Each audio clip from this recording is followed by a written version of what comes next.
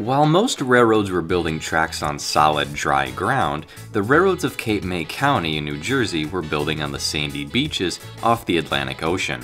In 1879, the Delaware Bay and Cape May Railroad began operating a standard gauge line from Alexander Avenue near a steamboat landing southeast along the beach to downtown Cape May. In 1880, the Cape May and Sewell Point Railroad began operating from downtown, heading east along the boardwalk and Beach Avenue to a pier at Sewell's Point. They moved passengers utilizing small steam locomotives and wooden passenger cars, and eventually electric interurban cars in the 1890s. These small railroads neighbored each other and had connections to the West Jersey and Seashore Railroad that ran north to Camden, along with the Atlantic City Railroad. Passengers could arrive into Cape May by the mainline railroads and visit the beach, restaurants, cottages, and stay in the several hotels offering scenic views and vacation opportunities. Around 1901, both interurban lines were merged to create the Cape May, Delaware, and Sewell Point Railroad. Trackage was also slightly expanded. While this was preferable over steamships or horse and buggy, things weren't all sunny on the shores of Cape May County.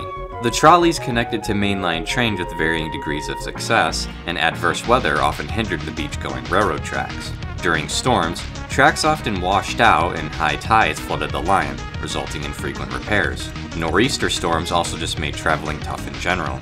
Despite this, in 1905, the Cape May Sand Company began operations at modern-day Sunset Beach, with wooden trestles elevating the sand company's railroad tracks. Sand was dredged, washed, and loaded into rail cars for further transport to the north for use in glass and construction. During World War I, the area also served as a munitions testing site.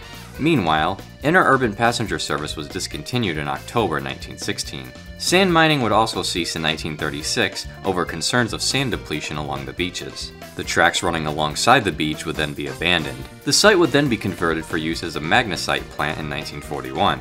A spur line was built off the former Atlantic City Railroad, now known as the Pennsylvania Reading Seashore Line, to serve the plant.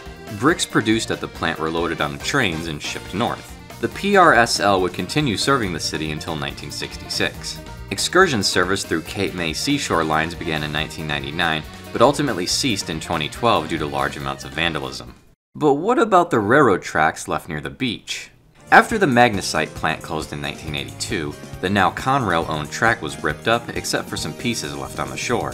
First rediscovered in 2014 along Sunset Beach, the tracks to the sand mine and munitions testing location hadn't been seen for a good few decades, having been buried under the sand. Though, when the sand naturally moves, especially after a storm, the over-century-old tracks reveal themselves still somewhat intact. People now come out to see the tracks for themselves whenever they're visible. As a result, it's brought some more attention to the Cape May County region, and also tells of a rather obscure piece of railroading history. I usually don't talk during the credits, but researching this topic was a bit tricky with limited information and pictures, some sources giving me mixed up or contradicting information like dates, railroad names, and the like, so I apologize if anything here is incorrect. I tried my best, but just be aware of that. Regardless though, I hope you enjoyed, and thank you for watching.